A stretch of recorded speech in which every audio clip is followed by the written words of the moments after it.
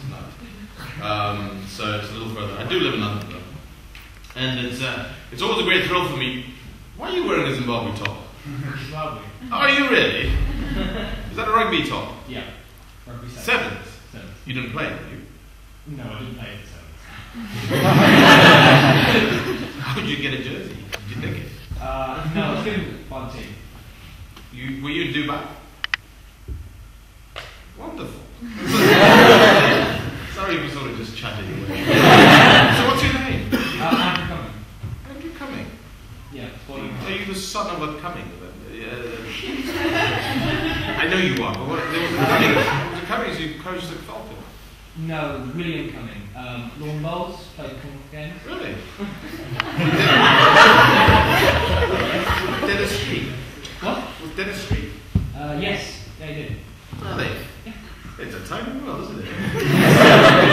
Oh, nice to meet you, Eddie. Right, I've been given 40 minutes to speak, which is, for an African, listen, that's just not enough. But I'm going to try and get my life story in and sort of just give you something to think about as well. No idea how long the Q&A will be, but I'll try and get as many questions as I can until I get tired. But let me just say, obviously, if you look at me very carefully, I'm not from these parts. Where are you from? Me? I'm from Zimbabwe. It's just ridiculous. What's your name? Ruarashi. Oh, really? Ruarashi, what do you study? Economics? Yeah. Is he from Zimbabwe? Got to check. Anyone else from Zimbabwe? South Africa? Anything like that? South Africa? Yeah. Oh, really? What about? What was it? Yeah. I played there. St. George's, yeah. Very slow track. So what are you studying? I'm not studying. So I'm here to see you guys. I'm working at a church in London, St. Helens. Right. You're from St. Helens as well, sir? Yeah. So who else is from St. Helens? You as well? Well, it's good. Oh, you? It's good to see you. In fact, let me just say hello to everyone again. It's good to see you. Right, I was born in Zambia in 1976 to a Kenyan dad and a Zimbabwean mother. Of course, it was my mum who gave birth.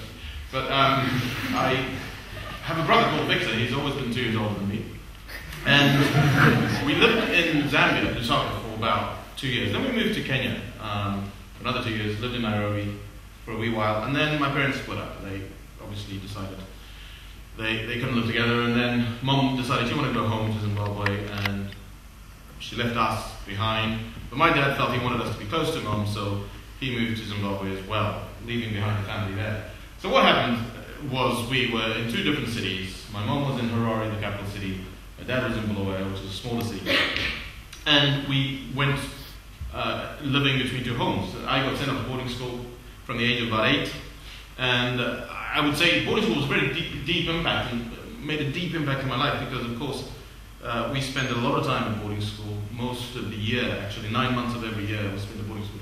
Each term is 3 months, of course. Which school did you go to? Me, Twin Rivers. It's in Harare. Is it co-ed?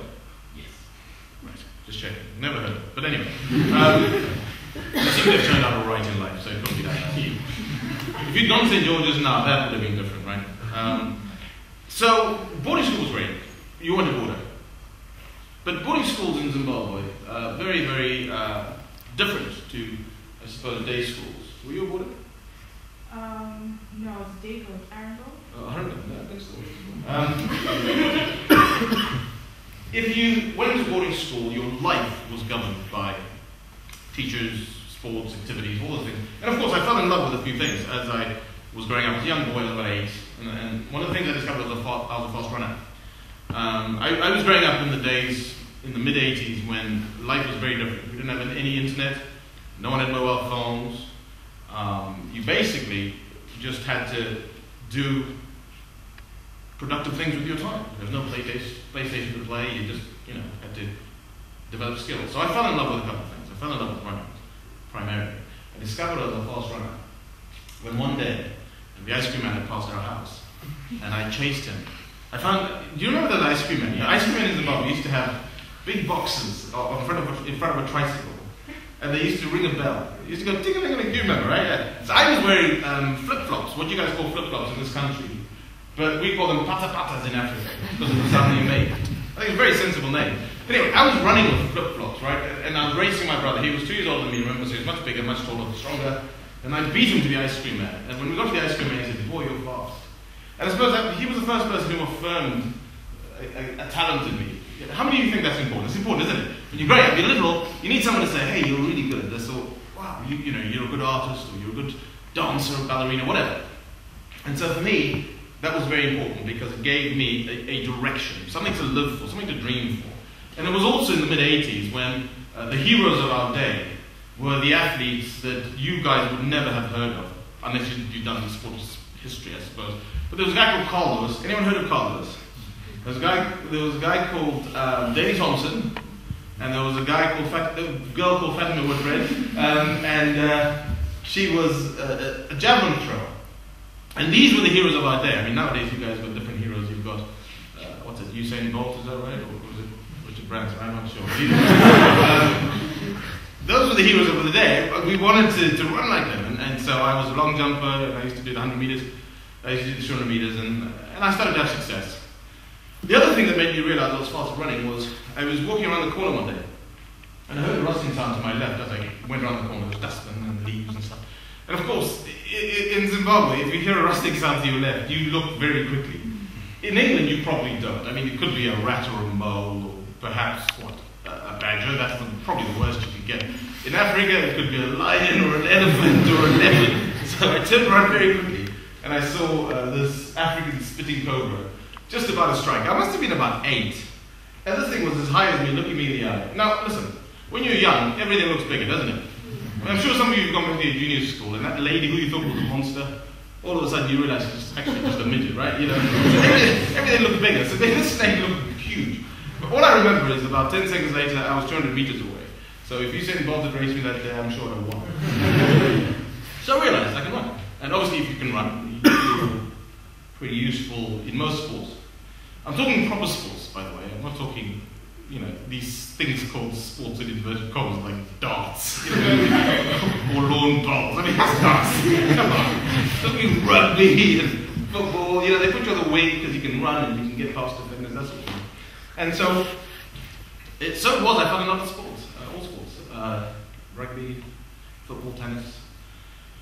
I wasn't necessarily good at all of them, but I loved it. And the African sort of outdoors lifestyle enables you to enjoy the sun and get out. And we don't get drab, overcast, drizzly days, do we? So it's a very good opportunity for a young man or a young girl to really, you know, explore various sports. It was also compulsory in our schools, you had to do it. But I fell in love with primarily athletics, but cricket was a sport that I sort of stumbled upon. There was a coach who came out to Zimbabwe. His name was Bob Blair. He played for New Zealand in the 50s or 60s, can't remember.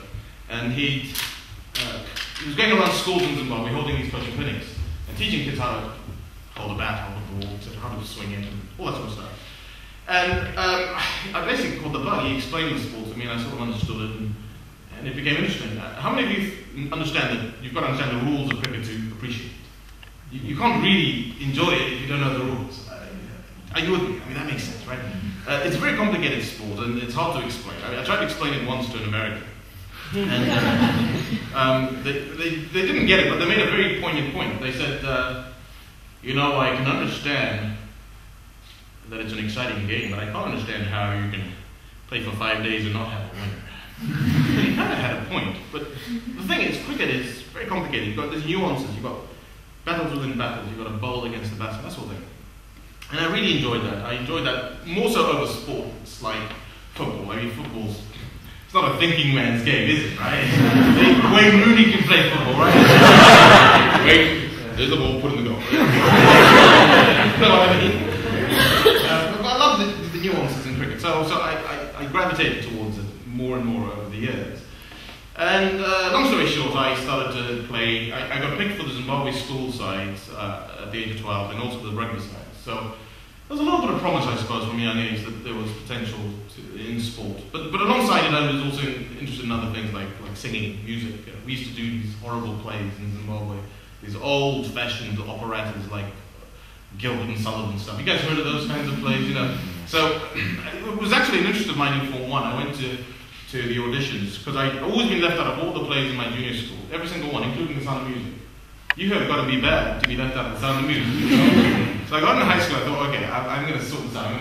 I went to the auditions, there was a lady there, Felix Rusted, she was auditioning all the boys, and she'd been at the school for something like 30 years by the time I arrived. And she made us all stand up and sing as a group, and then sing as individuals, and off I went. And I thought I'd done a pretty good job in my own humble opinion, if I may say so. And then I went to the notice board the next day to see if I'd been chosen, and of course, lo and behold, the first thing that's wiped the smile off my face was realizing that we were doing a play called Oklahoma. I don't know if you've heard of Oklahoma, but it ain't a cool play. It's not like Greece or something. It's just not cool. So, the second thing that wiped the smile off my face was I realized I'd been cast as a girl.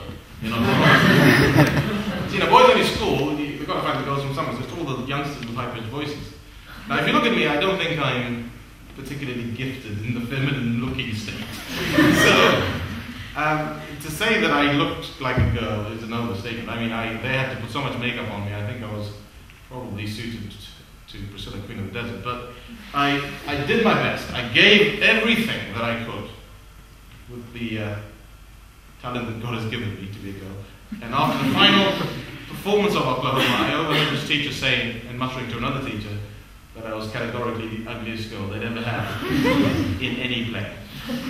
In 30 years worth of plays, I realized this is not my calling. So I decided I was going to become a tenor instead of a treble, and I carried on with music. And music was a big part of my life in school, and it continues to this day. I've always had an interest in that. And I always encourage young people who've had interest in school. You know, when you grow up and you leave school and you've got this freedom now to study whatever you like and do whatever you like, not to forsake some of those simple things, art, photography, videography, all the arts that I'm sure that you enjoyed when you were growing up. Because when you leave school and you get a real job, it gets pretty tough and stressful sometimes. And some of the things that you learned in school, especially music, can really be therapeutic for you when times get tough. Because life will throw some curveballs at you. You know that, don't you?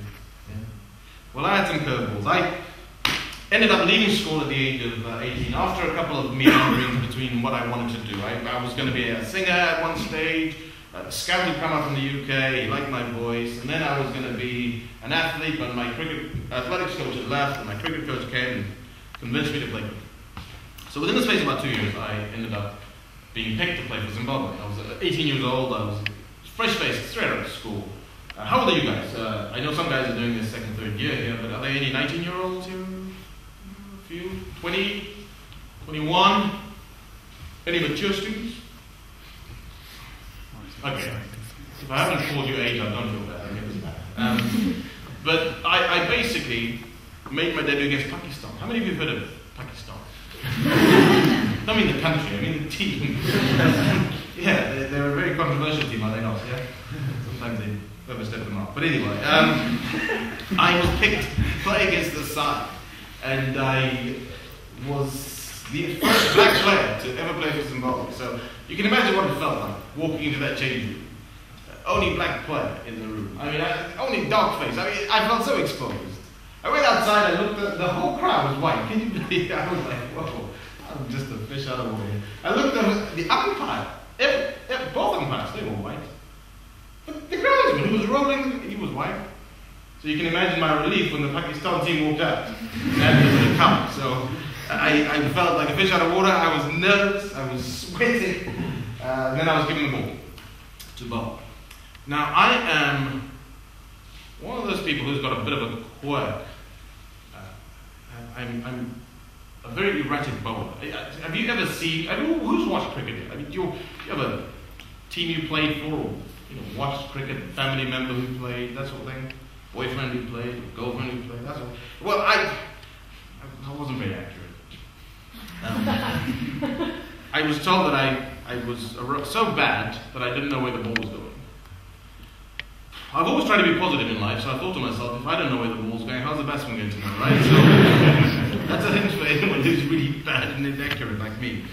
But you can imagine, with this really bad track record of inaccuracy, that everyone was waiting with bated breath for my first delivery. And guess what my first delivery was? 4 wides down the leg. So this is how I announced my arrival in Test cricket. this rubbish down the leg. And then I went on to get a wicket with my third delivery. Oh, that's pretty good, isn't it? Third delivery on a wicket. And then it was all to go pear-shaped after that, because I was called for throwing. Do you know what throwing is? Can I demonstrate it? Right. This here is a legal delivery, right? My arm's coming over nice and straight. Can you see that? I'll do it in slow motion. Are you ready? Can you see? Right? And this is an illegal action, because my arm is going from a bent position to a straight position. Now that is technically illegal, unless you come from Pakistan or Sri Lanka, of course, in which case it doesn't matter. But you've heard I'm controversial, haven't you? Right. So basically, I then had to, after this match, which we won incidentally, had nothing to do with me. Andy Flower, who knows Andy Flower? Coach of the England side, he made a fantastic 150 odd. His brother made a double century. We made 500 runs and bowled them out twice. So we won our first test match ever. After we attained test status, we'd had it for a couple of years. And then I had to go and do some remedial work on my action. So I had to go all over the world. I went to India. I worked with Dennis Lilly. You guys know Dennis Lilly? Some of you must. If you know your cricket, you'll know he's a legend. Played for Australia in the 70s and 80s, and worked with him and Rod Marsh and Joel Garn and a few others. Clive Rice in South Africa, in Johannesburg, at the Rams Afrikaans University, and had a great time. So in 3 years, I went to India, and then I went to Australia, and then I went to South Africa, and I was able to remold and reshape my action, and it became legal. Then I played for another 5 or so years after that. So 8 or so seasons in total was my career. It was okay. We had ups and downs, of course, as you do as a professional sportsman. And I had some pretty decent performances, but the majority of the time we got hammered, because we weren't strong sides. But all in all, 8 or so seasons, then it ended. I did this political protest with Mr. Flower. Wore black armbands to mourn the death of democracy, and also to basically disagree with what was happening in the country, politically, economically, etc. Long story short, and I have a really long story, and I've written my book, and if you're really interested, it's written, so go buy it on Amazon for £5. But I'm not going to go into detail. I'm just going to tell you, basically, Zimbabwe had issues of corruption, human rights abuses, people killed in the 80s. I'm talking about corruption in the 90s, where ministers were importing cars at government's expense and then selling them off and keeping the profits. That's what it was. And it was big scandals all the time, constant scandals. In the late 90s, we got involved in a war in the DRC, Democratic Republic of Congo, and it was costing us $1 million to be there. At its peak, $3 million. For a country like Zimbabwe, we just couldn't afford that. And then we had these farm invasions which happened soon after Mugabe asked for a referendum, and the country overwhelmingly voted against it, and he got mad and allowed these war veterans to go and invade farms. And then, long story short, people got killed, people lost their livelihoods, etc., etc. I won't go to the politics of it. You can do your own research. It's out there in the public domain. Just type in Google or Wikipedia, if you can trust it, and do some research, and you find out all you need to about that very turbulent time in our country. But now, here I am. I'm an international cricketer. I've been playing for a number of years, done all right for the country, and my conscience is pricked. What is this all about? Why are we fighting each other? Why are we almost at war in a time of peace? And it got me thinking. Long story short, I decided to do this protest with Andrew, where we wrote a statement and wore the symbol of the morning of the death of democracy, and we did that in the World Cup of 2003. First match that Zimbabwe played against Namibia, and it cost me everything. Did I know it at the time? Probably not, but I felt that something needed to be said and done. You'll probably find that happens in your own lives. You disagree with something strongly, and you've got a choice. You either speak out, say something, or you just stay in the shadows, stay in the background, because perhaps it doesn't affect you directly. Well, when I was growing up, I'd been given a moral standard from many sources. Some of them are like songs we sung in school. I'll give you one, if you don't mind. I'm not going to sing it, I'm just going to recite it. That got me thinking. Got me thinking spiritually. It didn't get me thinking mentally, but it got me really thinking in the deepest recesses of who I am. What kind of person do I want to be? How do I want to live? What kind of legacy will I leave behind when I'm gone? And the song was called Fill the World with Love. And it's a song from a film called Goodbye Mr. Chips. A bizarre film, done in the 40s, 50s, I can't even remember, I don't know. But it goes like this. In the morning of my life, I shall look to the sunrise At a moment in my life when the world is new. And the blessing I shall ask is that God will grant me to be brave and strong and true, and to fill the world with love my whole life through. And then you sing the chorus, and to fill the world with love, etc., etc. Second verse. In the noontime of my life, which I suppose is where you guys are at. Yeah? Would you say that? Noontime, maybe? Late morning, okay. In the noontime of my life, I shall look to the sunshine. At a moment in my life, the sky is blue. And the blessing I shall ask will remain unchanging, to be brave and strong and true, and to fill the world with love my whole life through. In the evening of my life, I shall look to the sunset. At a moment in my life, when the night is due. And the question I shall ask, only I can answer. Was I brave and strong and true? Did I fill the world with love my whole life through? I also had a Christian influence, of course, it's been alluded to.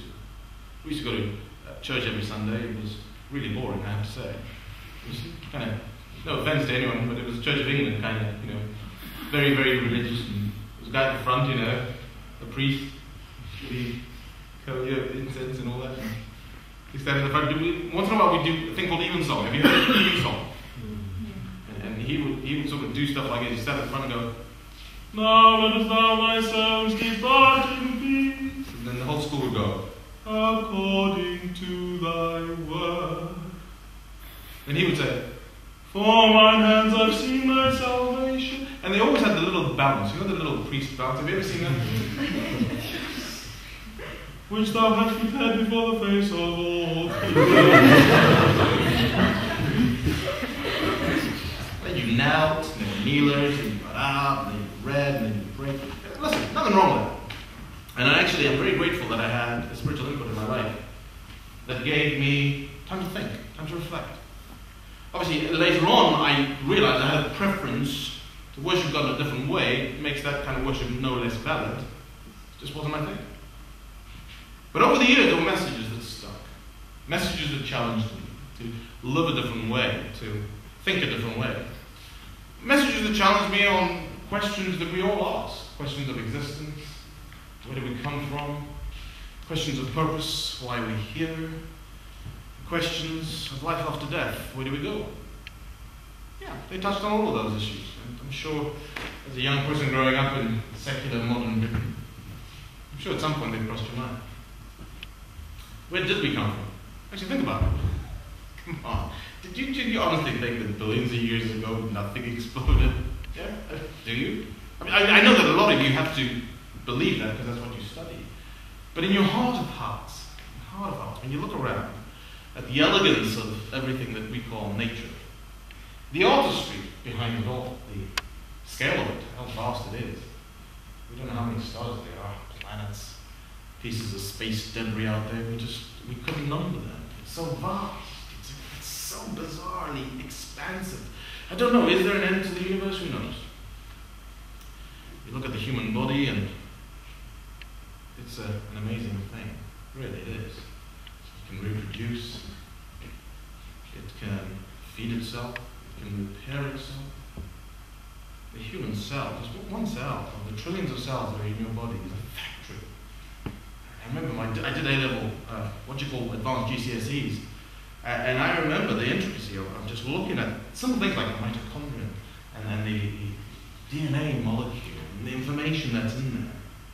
Wow. The alimentary canal, the immune system, amazing. Not trivial. It always struck me how hard it is to keep a human alive. Have you thought about that? You've got to eat, yeah? A few days without food, you're dead. Some of you who are a bit more rotund, maybe a few weeks, but a few days without water, you're gone. A few minutes without breath, and you're dead. It's hard enough to keep a human alive. How much more difficult is it to start the whole thing up? Do you think it's trivial that life could come from non-life? You can get all the chemicals you want, put them all in a nice lump there, you're still not going to have a human being. So life isn't trivial. It is infinitely complex. I mean, the mind boggles. You guys, someone once said to me that university is studying more and more about less and less. Is that true? Yeah? You guys specialize. There's some people who, I was thinking about this the other day, there's some people who just study hands. I broke my wrist when I was a cricketer in '96. We were playing a cricket match against England. I dived, I landed on my hand, and it was broken. I didn't know it was broken for like 6 months. But I thought it was a bad sprain. And anyway, got checked out, you got a crack, you need a bone graft, you need an operation. And I had this big operation, and there was a guy called Dr. Biddulph. And he was like 60 years old, and he drove a Porsche. It was just insane. But I met the guy, and he basically told me that he's a hand specialist. That's all he does. Hands. The man has studied all his life on hands. Some of you are just going to study eyes. Some of you just the nose. I'm sorry, no, it's ear, nose, and throat specialist. But you know what I mean, right? But isn't it amazing that there's just so much that's there? It's just so complicated that one person in a lifetime can major in on one part of the human body. Symbiosis, animals, insects, plants needing each other. I mean, how do you explain those things? The perfect balance of everything, just the fact that we're just the right distance from the sun, just a little closer, be too hot, a little further, too cold. Gases in the atmosphere, just right. Everything's just right for life. I mean, has that crossed your mind as amazing? It crossed my mind when I was a kid growing up. It just seemed too coincidental that everything just was so perfectly balanced. So, I've got a quandary already. I mean, this is a foundational issue. Do you believe in God or do you not? And the majority of us find that we get that fork in the road at some point. We make our choice. We set our stall out. We play our cards. And from then on, we know the decision we've made about God is going to govern the way we live. Because if we believe He exists, we live one way. If we believe He doesn't, we live another. And I was at that age when all my friends were starting to get up to no good. You know what I'm talking about? Drinking a little, smoking a little,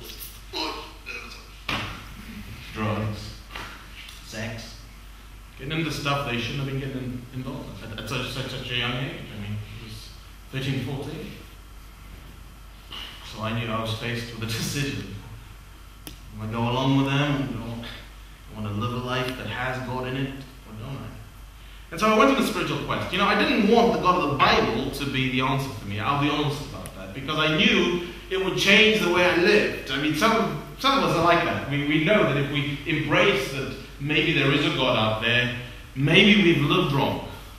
And we know that we can't live that way anymore if we're to embrace the concept of a holy God who is righteous, who must judge. Who, yes, He loves us and He's demonstrated that through Jesus, but maybe you like to sin. Maybe you like having fun. Maybe you like your parties and binge drinking.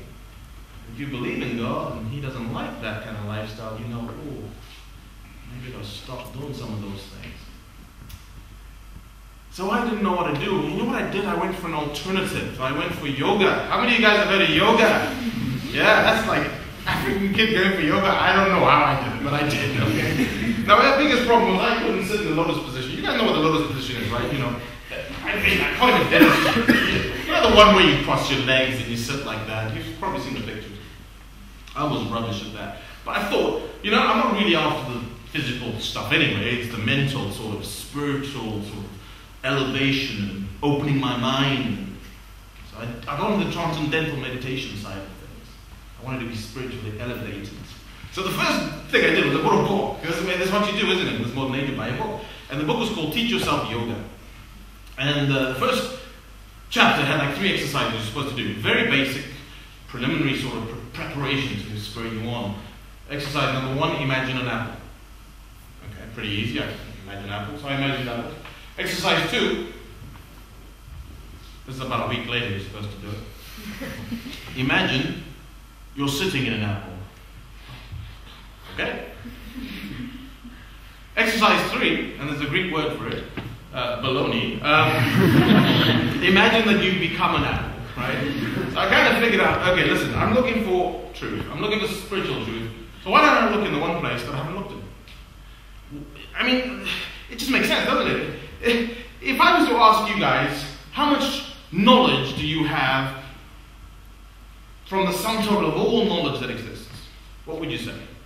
So let's put all knowledge in a pot. Of that, how much do you think you know? I'll be generous. 2%. Right? I don't know about you. Yeah, you guys are university students. Let's say 10%. Okay, really clever.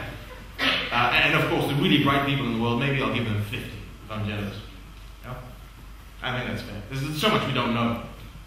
What would be so wrong with considering that the one thing that I'm not considering could be the answer? As in, why couldn't the answer be Jesus, God? So I went on a Christian youth camp. I had a couple of mates who'd been pestering me. They've been pestering me for years. You're the kind of person who does that. I'm sure some of you have been pestered. Yeah? The guys, come on, give God a chance. Come on. And I'm not interested. Come on. They kept at it. So after a while I realized, okay, let me go to camp. And you know the reason I went was because they always came back with these big beaming smiles on their faces. And it annoyed me, because they were always happy. You know what I mean? I don't know if you're like that. If you've got Christian buddies and you're not a Christian, and they're constantly on your case, and you can just see there's something different about them, yeah? They seem to have a peace about them. They go through trouble, they go through testing, stresses a lot better than you do. And they just seem to have a togetherness about them. Yeah, well, that's what my mates were like. And I admired them for it. I wouldn't have told them privately or in public, but I did. I saw something in them that I didn't have, and I wanted it. So I went to the Christian youth camp, and we had a lot of fun and games. And then on the penultimate night of the camp, it was only about 5 days, I heard the gospel message. And I'm sure you've heard it at some point in your lives. Certainly in the West, it's not something that is hidden from you. You've probably heard it in its different guises, even if it's been shrouded by someone who doesn't really believe in it. But it goes something like this. Yes, God made us, and He made us very much in the beginning through making Adam and Eve, who were the first people who existed, and then they fell from grace. They disobeyed God, which is really a tendency that every single one of us have, a tendency to rebel.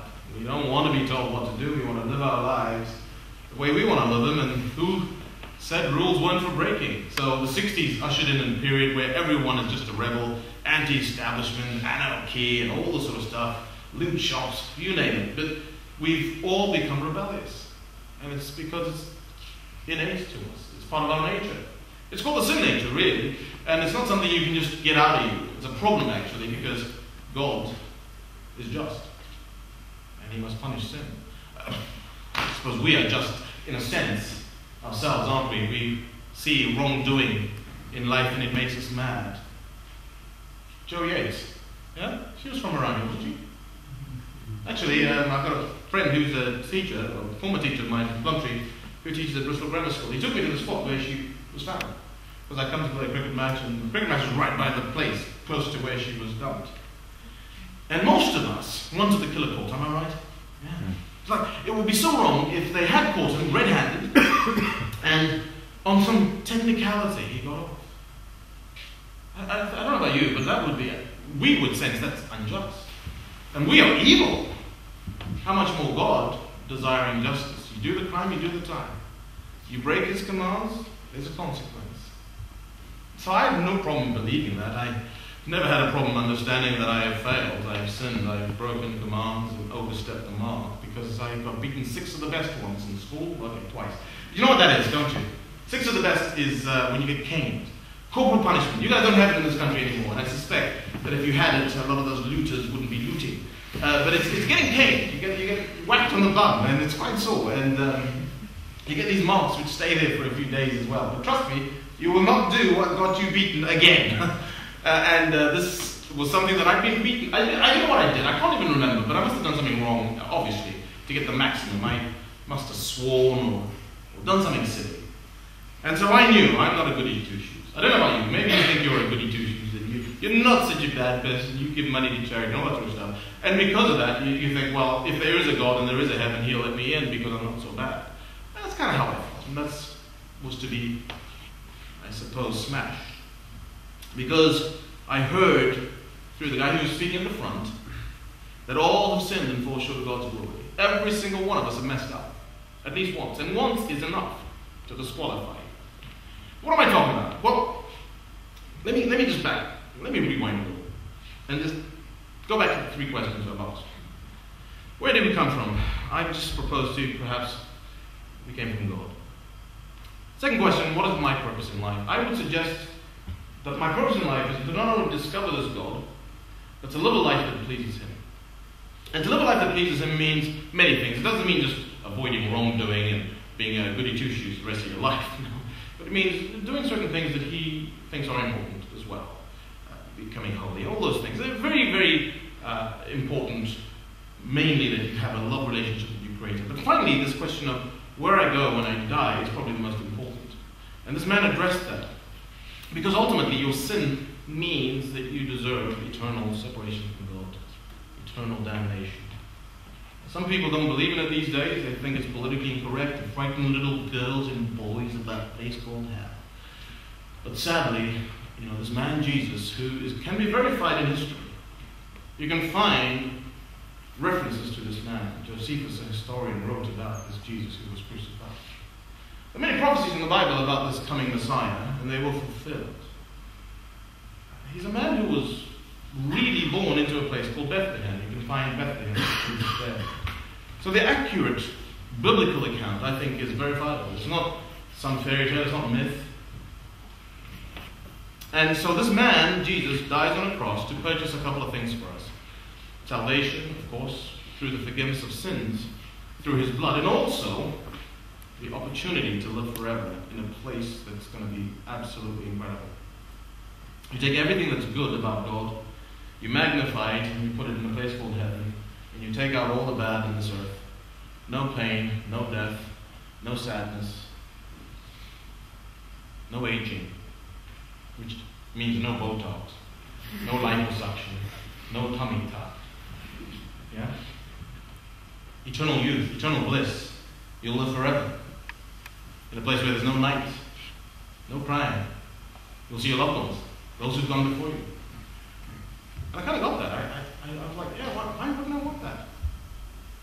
So I was asking, what do I do next? And of course, I was led through how you become a Christian. And it begins with a small step of faith to actually embrace the fact that there could be a God, that He has revealed Himself not only through the creation, but through the Bible, through eyewitness accounts of people who've been touched by Him, whose lives have been changed by Him, transformed. And then you invite Him in. And so I did. I invited God into my heart, into my life. And I've been a Christian now for almost 20 years. I want to tell you, I've had some hairy experiences even after becoming a Christian. It doesn't mean that all of a sudden your life sort of pans out very well. I've almost been killed 4 times in various experiences. Some of them self-inflicted. I almost drowned in Sri Lanka when I was caught up in a rip tide. I got carjacked once, and after 2 hours I think it was going to kill me. Threatened by the government who wanted to kill me, so I had to leave Zimbabwe quite suddenly. Ended up settling in this country in 2003, and almost got kidnapped in Spain when I was a young kid as well. So who knows? I mean, I could possibly be not here today if it wasn't for the providence of God. And of course, again, I've documented all those neat details in the story of my life, and I haven't got time to go into them now. But I can tell you this, that throughout my life, my belief in God has satisfied the deepest needs of my humanity as a person. When I strip all the stuff away, all the achievements in sport, all the, I suppose, goals I wanted to achieve when I was your age, when you take it all away and you're just on your own in your room by yourself, thinking, what's the meaning of life? Why am I here? Where am I going? And I've stripped it all away. I can tell you now that I have found the answer in this being, this man called Jesus Christ, who was God in human flesh. It changed my life. It gave me a reason to live that went beyond sport and achievement. Because trust me, you can have it all. We know that only too well. Whitney had it all. She had money, she had fame, she had adulation from wonderful crowds. They came to watch her in droves. Okay, she wasn't her best towards the end, but trust me, somewhere along the line she's been sold a lie. That it wasn't enough. She wanted more. Turned to drugs. I don't know what was tormenting her, but there was a hole in her life. And it could only be satisfied, I'm telling you, by spiritual things. Not material, not soulish, but spiritual things. I almost feel like I need to just wrap it up and take some questions now. But let me just leave you with that thought. What are we going to do? Are we going to go to a break or? No, we'll take questions and then. Okay. And then finish. Sounds good to me. Okay. So I'm going to leave that with you. Consider what the meaning of it all is, because there's just far too many people who've had it all and have no integrity in what they do. Let's look at some sportsmen. Last year was a wonderful year for sportsmen, wasn't it? And the year before, Terry Henry, little handball, remember that? Remember John Terry sleeping with his teammate girlfriend? Wayne Rooney? Didn't he? Yeah, he did, didn't he? Yeah. Ryan Giggs! Tiger Woods! That's scandal after scandal. Why? Because these people had no spiritual depth. They had no integrity. They had no barometer for morality. Where does it come from if you just evolved from monkeys? If you're just a higher life form, you might as well go for it, just like Mugabe, just like Hitler. Survival of the fittest, baby. And when you die, no judgment, not in the face, because we just get extinguished. Now, that's one way to live. Where are the people who are going to make things right in this broken world? Where are the lawyers sat here who are going to say enough to this or enough to that? I'm going to do things right. I'm going to be honest. I'm not just going to go for as much as I can get. It starts with some kind of moral compass. And that moral compass, trust me, I don't believe can exist without a lawgiver who is greater than our situation, who is greater than our world, and all our relative choices. Who's good for you, not for me though. Well, God says this is right, this is wrong.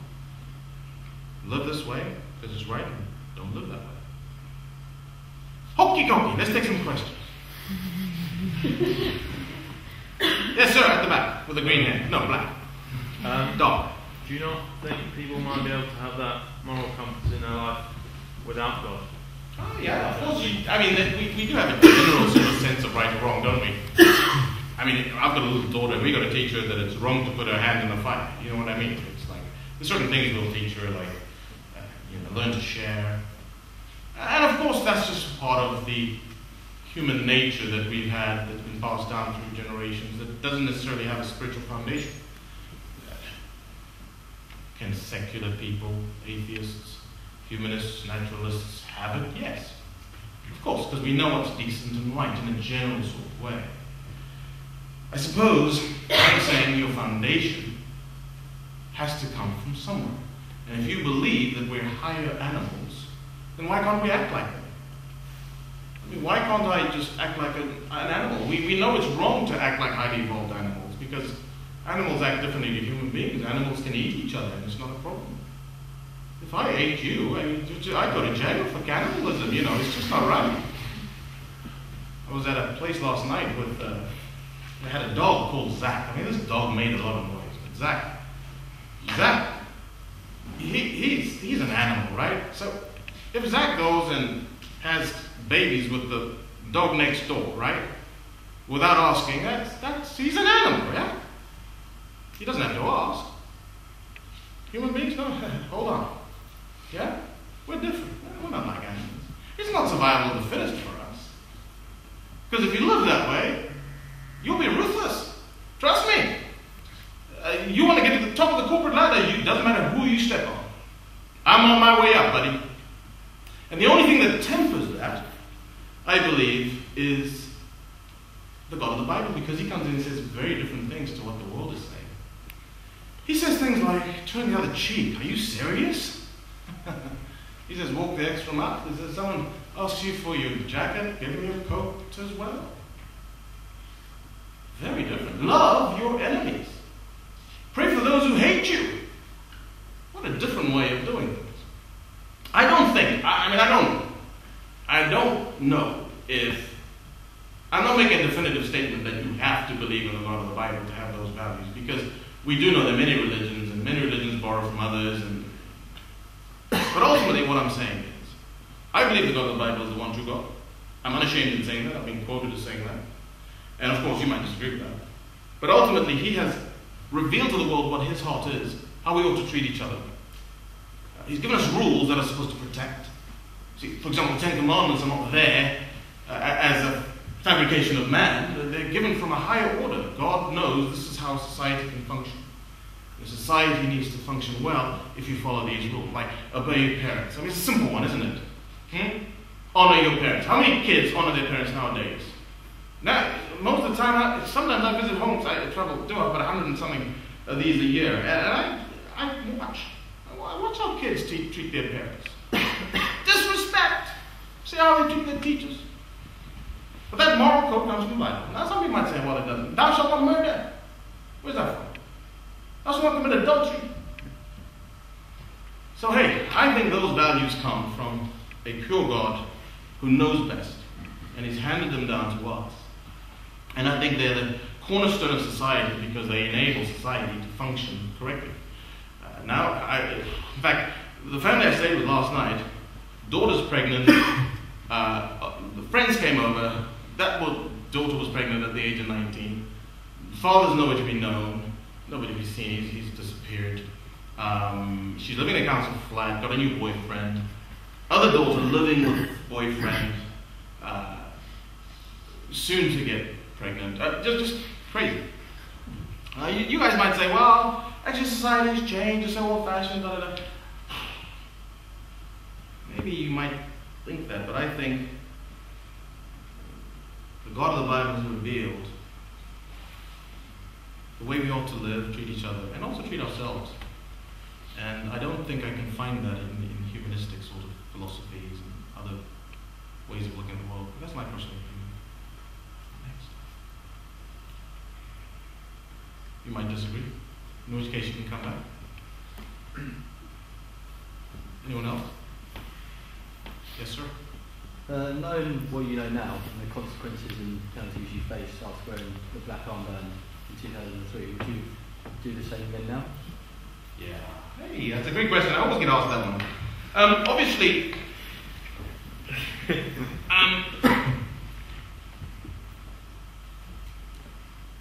the path you choose in life will be littered with little choices that come along.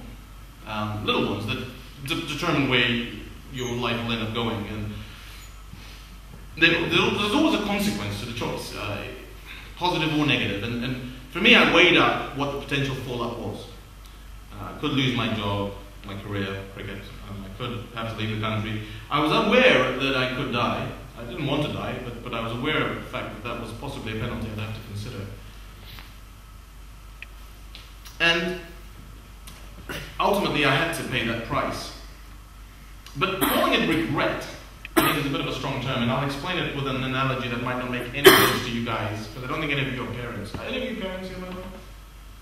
Excluding some of the people who are visiting, but I didn't think so. But if you're a parent, and you're a little baby, child, boy, girl, whatever, well, I don't think there's anything in between, but either boy or girl, right? You realize that that child's going to change your life. You make a decision, we're going to have a baby. Now, my wife and I planned our baby. Sometimes it's not planned, but we wanted our baby.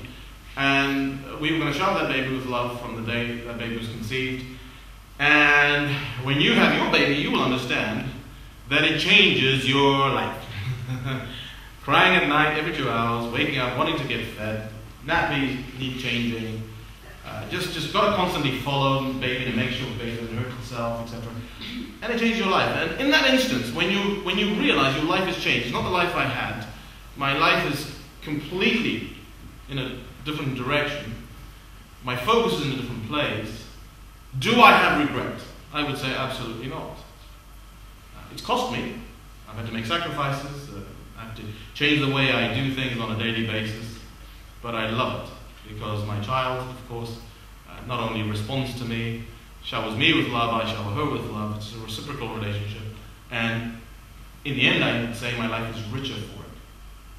So my life is richer for having made the protest because I proved a few things to myself. One, I felt in my heart this was the right thing to do. And there's a bit of a story behind that. I won't go into it, but I'll just summarize it by saying I felt that the Lord had placed in my heart a desire to do this protest. It didn't just come out of a vacuum. I don't think anyone just wakes up one day thinking I'll just throw my career away by doing some protest against the government, especially totalitarian sort of tyrannical government. I'll get that. So, yes, changed my life, cost me a lot. Regrets, no. But does that mean I never look back and longingly sort of think about Zimbabwe with nostalgia? No, of course. I remember my friends. A lot of them have left. I remember the sun. and just so many things I miss. But I've got no complaints. And I know that it's not forever. And I'm making the most of it now. Sorry, I give long answers. Next. Yes, ma'am. I'm just wondering, like, what was it that made you probably most responsive to being open to Christianity? Because I know, like, with some guys, there's a bit of an ego issue there, especially with accepting that Jesus is kind of, You know, what basically got me over the line? What initially got me thinking about maybe Jesus being real, being the answer? Am I phrasing that correctly? Well, actually, no, it's two questions. What initially? Hey, I'm a blow. We can't multitask. One question. First question. First question. Okay, what is it that made you decide, okay, I'm going for it now? Well, if you want me to be honest, I was terrified of going to hell. That's the honest truth. Now, I'm not suggesting that that's the only reason I became a Christian, because that makes people think, well, you're just scared to go to hell, that's why you believe in God. But I think it's healthy to understand that there are consequences for living a life that defies God. And Jesus warned us many times in the scriptures about this place, and you don't want to go there. In fact, he tells us a story called Lazarus and the Rich Man. I call it a story, I don't call it a parable, because there may be truth to it. It may have actually happened. There was a rich man, and there was a guy called Lazarus. And the rich man, of course, lived in a nice palatial sort of home, and there was a guy called Lazarus, who was a poor guy, and he used to live outside. You know, the dogs used to lick his wounds, and he used to beg for crumbs from the rich man's table. The rich man wasn't interested. Rich man dies, and Lazarus dies. Rich man goes to a place called hell, called Hades in the Bible. It's called the gathering place of dead people. And then Lazarus is with Abraham in a place where it seems like it's much better. There's peace, and I wouldn't call it heaven, but it's a better place. And this rich man is in hell, and he's in torment, the Bible says. And he's feeling agony. And he says to Father Abraham, he says, can you get Lazarus to dip his finger in water and put on my tongue? He says, I'm in agony in this flame. And then he says something bizarre. He says, Abraham says, no, there's this big gap between us. Sorry, I can't come to you, you can't come to us. It's a chasm, sorry. He says, well, at least, okay, please, can you go back to earth to tell my relatives, basically, that they must avoid coming to this place? Abraham says to him, sorry, if they can't believe with the prophets and Moses, they won't believe if someone goes back from the dead. But the thing to pull from that story is, here was a man who had his memories. He remembered earth. He was conscious. He wasn't extinguished from existence. He felt pain and agony. And it's actually true that we are body, soul, and spirit, and our spirit continues to live on. I'm sure some of you in the medical fraternity have heard of the near-death experience, where people are brain dead and their hearts have stopped beating, but they're still conscious. Like, there's a story of a blind lady who died. She'd been blind from birth, never seen anything. She dies in a car crash. Well, she has a car crash, she's in operating theatre, and she dies on the operating table. And then she, obviously all the vital signs are gone, there's no life. She hovers above her body, and she goes to a place. But just before she goes to a place, whatever it is, she sees her wedding ring. She sees that they shaved her head to cut a hole to release the pressure. She sees the time on a clock. She hears a conversation. And then a few minutes later, she's back in her body, she's alive, they resuscitate her. And she relays all this to the doctors. And of course, they were people who just had no belief that there's consciousness after death, so they rationalized and said, no. You can't be. But they couldn't really argue. Blind person seeing, remembering when they're supposed to be dead, brain dead, didn't make sense to them. It makes sense to me because I believe the part of you that's really you, your spirit, lives on, and it's going to have a destination. It's either going to go to God, heaven, if we can call it that, or it's going to go to a place called hell. And this place is not described as a place that's nice. It's a place where there's weeping and gnashing of teeth. It's described as a place where the worm doesn't die. It's a place of utter corruption. It's like the garbage dump. Everything that's bad collected to be in one place because it can't go into heaven. It's like the garbage. You put the garbage outside. And I'm sorry that it's such a crass sort of description, but when I heard of hell, and then I heard of heaven, I thought, I'd be an idiot not to want to opt for heaven because it's so much better. It offers so much. First of all, it offers forgiveness of sins. I mean, I don't know about you, but I don't know if you've ever hurt someone in life. I've hurt a few people, done a few things, said a few things to people that I'm ashamed of. I look back on my life and I go, man, if I had a second chance, I wouldn't have done that. There are people I've offended to the point where I can't talk to them. They don't talk to me. I don't know if you're like that. I don't know if maybe you're so good that you've never done it, but I've messed up. And I know what it is to need forgiveness. I know what it's, I've been married now 8 years, and I know what it's like to have a fight with my wife and we can't talk. When sitting next to each other, but there's this invisible wall, separated, we're miles apart. And I know what it's like needing to hear, it's okay, I forgive you. And I wanted that from God because I knew I was wrong. I knew I'd offended God. But this incentive, the most wonderful incentive to become a Christian ultimately, is that the creator of the universe wanted me. The being that made it all, bigger than everything that we can imagine, is interested in me and you. In spite of everything you've done. He knows it, actually. He knows everything you've done. Everything you did in private, in secret, in the dark, that you thought no one was watching. He knows it. In spite of that, he still loves you. He still wants you. To me, that was too compelling to turn down. I mean, the creator... I don't know about you, but if the Queen invited you over for coffee, yeah? You wouldn't say, no, sorry, I'm too busy today. Would you? You'd be like, I'm right in there. The creator of the universe, who's, no disrespect to the Queen, greater than her, greater than all kings and queens who've been, he's called the King of Kings, is interested in you, and he wants you to know that. And he let me know through a person who spoke to me at the front, just like today. And so I'm telling you guys, the creator of the universe is interested in you. Second question.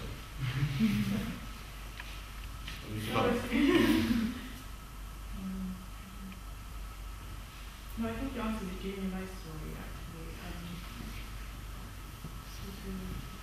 Next. Okay, a couple more.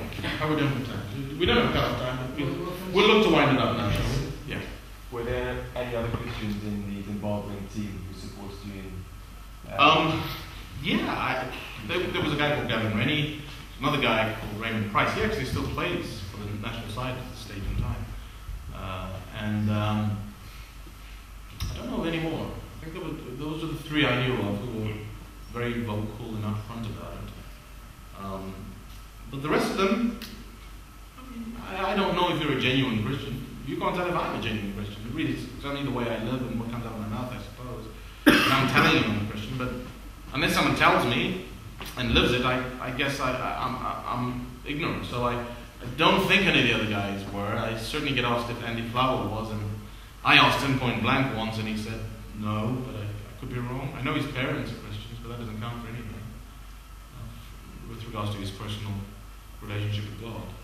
So probably not. I can't add to that. I just think those two guys, Raymond Price and a guy called Gavin Rennie. Cool? Okay. Well, thank you for listening. I have gone over a little. I was given 45 minutes, but I went over a little.